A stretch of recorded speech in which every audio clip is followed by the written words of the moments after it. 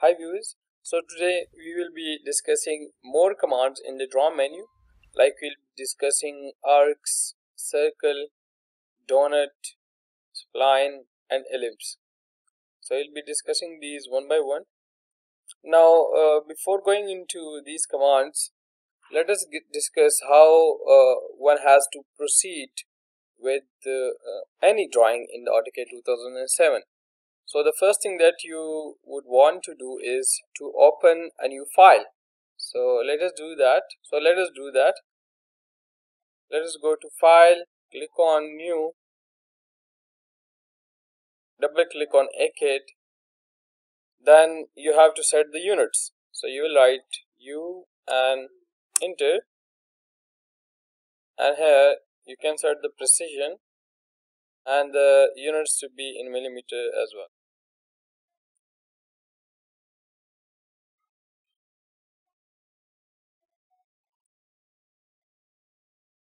The next thing you should also check is to right click on the AutoCAD, click on settings, and then check whether all the important points they are checked here or not.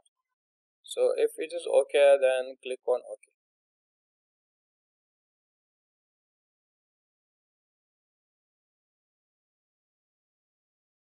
And save the file by pressing Ctrl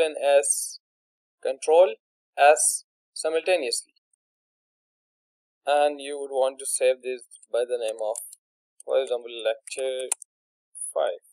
Now we have drawn some objects, like we have drawn a rectangle, a circle, similarly two lines which are intersecting each other at the right angle, and two other lines they are not touching each other.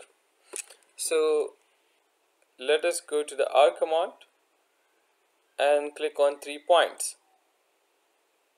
Let's say the first point of the arc, which is start point, so it lies on this intersection. Similarly, the second point lies on this intersection, and the third point lies on this corner. So let us click on these points, click here, click over here, and click over here. So now you can see that an arc which has these 3 points on its periphery, that arc has been generated.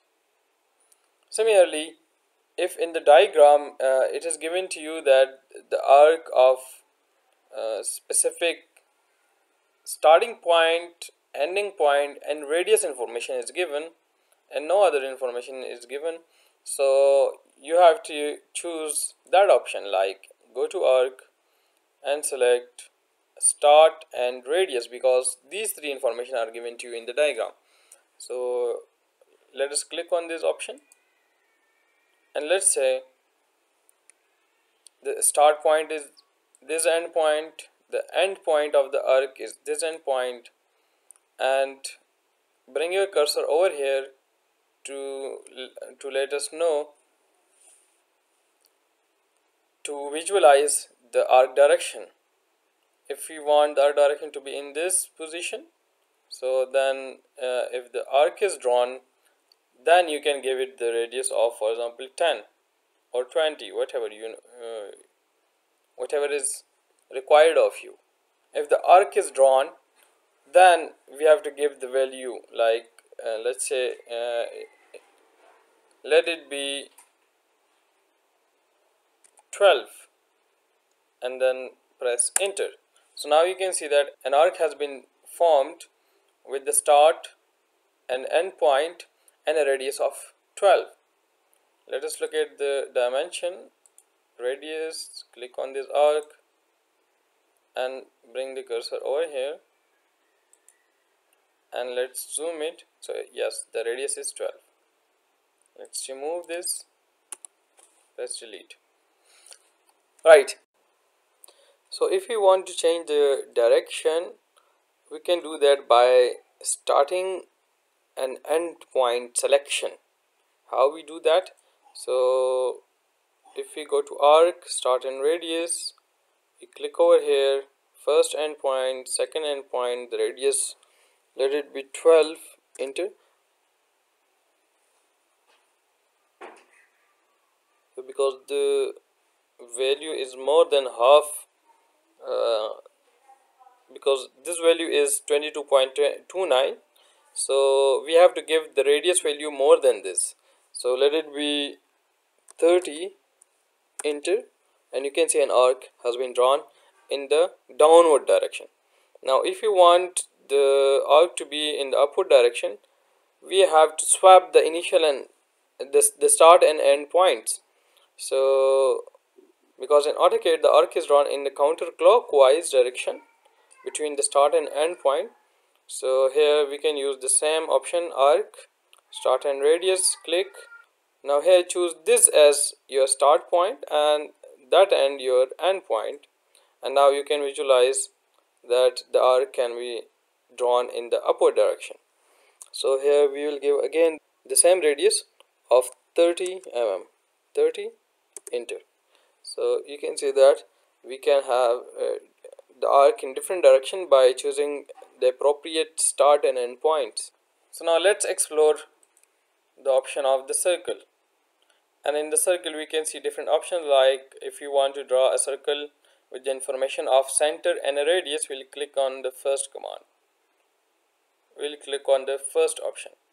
So let us click, and then it is asking us to specify the center point of this circle, and there are other options also activated. So there is 3p, 2p, tangent, tangent, radius option as well. So let us draw a circle on midpoint of this line. We have to click over here and let us give it the value of, let's say, 4, enter. So now you can see that a circle has been formed at the specified center point with the radius of 4 mm. Now again, if you want to draw a circle with the information of center and diameter, so here we will click, and let's say, because now it is asking us for specifying the diameter and by default it is 8, let us give it the value of 4 now. So this inner diameter circle has a radius of 2 and the outer diameter circle has a radius of 4. Now let us explore the other options in the circle command, like 2p, which shows the initial and start point of the diameter. So if you want to draw a circle between this point and this point, we will click over here and then click over here, and you can see that a circle with the two end points, or just 2 points or 2 end points of the diameter line, has been formed. Similarly, about the 3-point circle, so we can select any 3 points and we can draw a circle which touches these 3 points. So click on the 3 points. Let's suppose I want to draw a circle which passes through this point, and this point. So now we can say that that required circle has been formed. Now here you don't have the control over the radius, although you can change it by selecting it and then by stretching it out, so you can change the radius. But initially in the 3-point circle you will specify the 3 points and the circle will be automatically drawn those 3 points. Now there are other 2 important options. Here there is tangent, tangent, radius command. So tangent, tangent, radius, if we click on this option, it is asking us to specify the first object. So let's say if you want to draw a circle which is tangent to this circle, let us click over here, click on the second tangent. So now that circle is tangent to this circle as well, and now we have to specify the radius. So let us give it the radius of, let's say, 10, enter, and you can see that this circle has been formed which touches or which is tangent to these two circles. Similarly, if we delete it and delete other circles as well,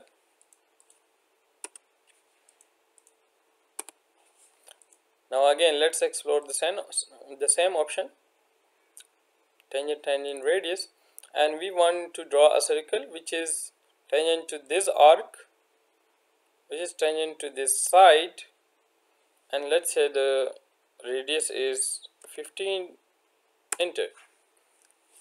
So now this circle is drawn, but we can see that it is not touching the arc or the side. But if we can zoom it and extend this line in the negative x direction, we will be seeing that this circle will be touching these two, this arc and this line. So if we extend this, let's say like here, and if we extend this line as well,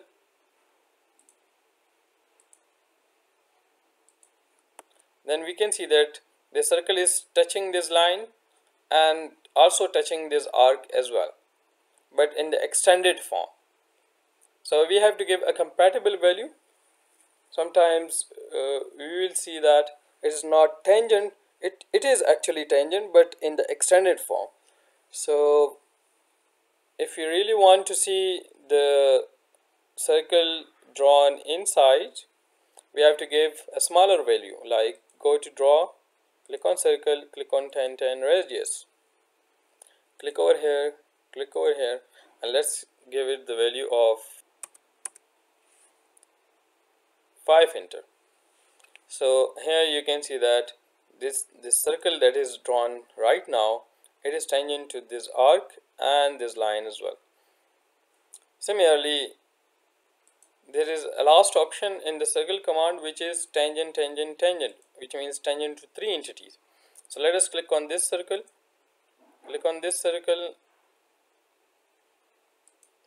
and click on this arc, and we can see that a circle is drawn which is tangent to all the 3 clicked circle or arcs.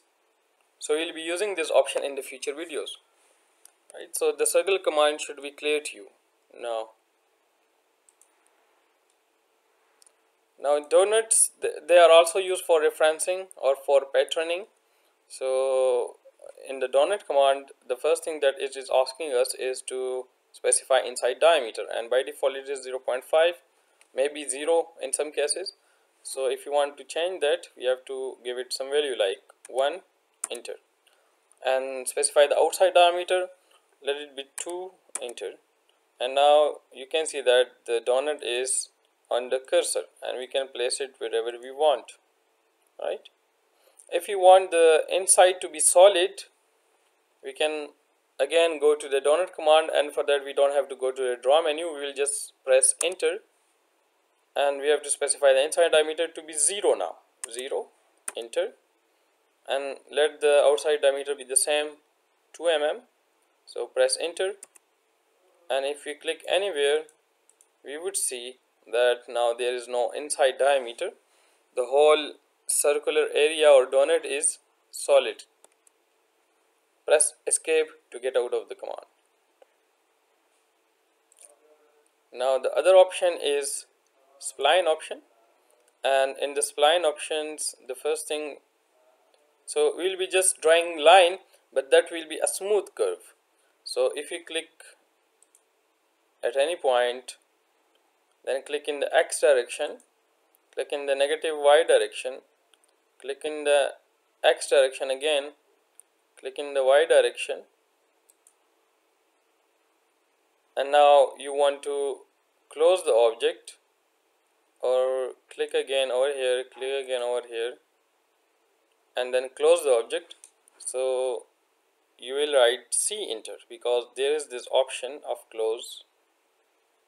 So C enter. Now we are not out of the command, it is asking us to select tangent. So let us click on the outside, and now we are out of the command, and a smooth curve has been drawn through the points where we clicked. Again, let us draw it again. Delete. So draw Spline smooth polyline, and let us click over here, click over here, click over here, click over here, click over here, click over here, and then we want to get out of the command, so press enter, and now we have to specify the tangent. So let us click outside and specify end tangent, click again. So now you can see that a smooth curve has been drawn through the points where you clicked, right? The last command in today's lecture is about ellipse. So let us click on the ellipse, and then you can get three options. We'll explore the first two. So the center method or the axis method. Let us draw an ellipse of 160 by 100. So you'll click on the center and click on the empty space, and now in the x-axis direction just write 80 because the total length is 160 and we have clicked on the center before, so we'll give half the value of the total axis, which is 80. So 80, enter. And in the y-axis direction the total height is 100, so we have to give the half length, so that is 50, enter. And you can see that an ellipse has been formed. If the object cannot be zoomed, click on the top view where you were working earlier, and then you will be able to zoom it, zoom out or zoom in. We want to draw the same ellipse but with the other method. So draw ellipse axis end. Let us trace the axis ends. So here we got the quadrant. Let us move downward.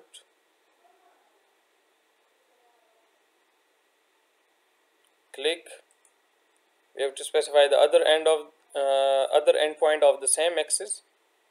So we will just trace it, or we can give the value of 160 in the x direction. When in this direction we can just write 160, enter. And now regarding the distance to the other axis, we have to give again the half length because it is taking the distance from the center now.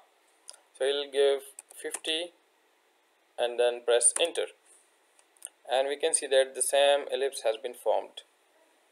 So this was all about the various commands such as arcs, circle, donut, spline and ellipse.